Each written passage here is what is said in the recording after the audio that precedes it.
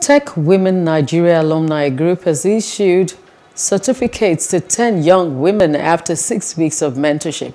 The program, which is in partnership with the United States Consulate, is to encourage Nigerian women and girls to pursue studies and careers in science and technology.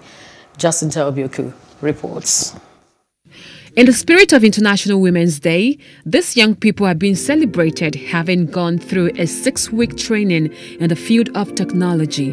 The U.S. government says such program will advance equality across sub-Saharan Africa, promote opportunities for women, and efforts to prevent and respond to gender-based violence.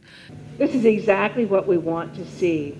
We make an investment because we believe in our partnership with Nigeria. You know, tech is this is not an easy industry. We know you have the brains, we know you have the motivation, and now what you need is the tenacity.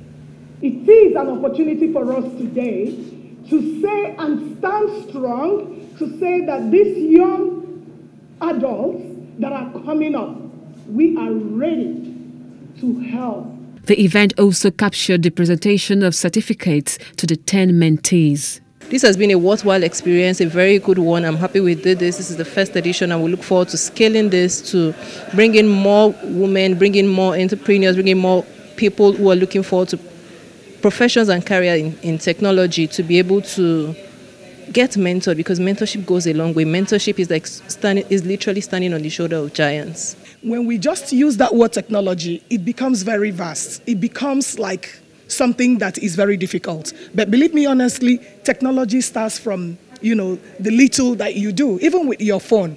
How well do you know your phone? This is Nigerian women in tech giving back to young women, future leaders in tech.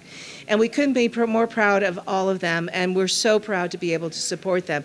The mentees expressed their excitement to be enrolled and positioned to change the narrative in the male-dominated industry. It was amazing, and they made us understand that being into the tech field is not far-fetched.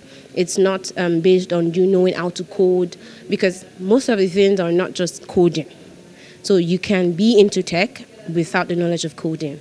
I don't know how to code, and I'm in tech now. Tech is something that I can do, and every girl and every woman that looks forward to, having a career in technology can actually come in and also break the barriers on that path. I've learned so many things that I know that on this my career path, there's no way I'm going to falter because of the foundation that Techwomen has built for me. The mentees will further use their contacts, network, and knowledge to advance in their professions.